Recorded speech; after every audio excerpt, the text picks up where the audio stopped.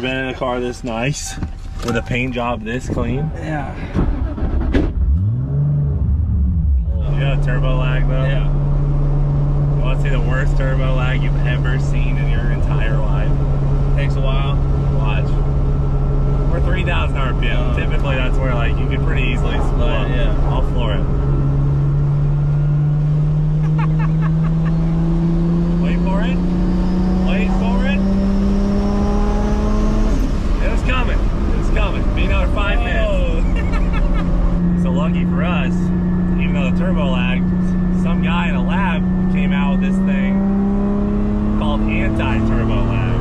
And really lucky for us, I got a button for it right here. I see the button. I'm willing to hit. Hit that button, boy. Hit it.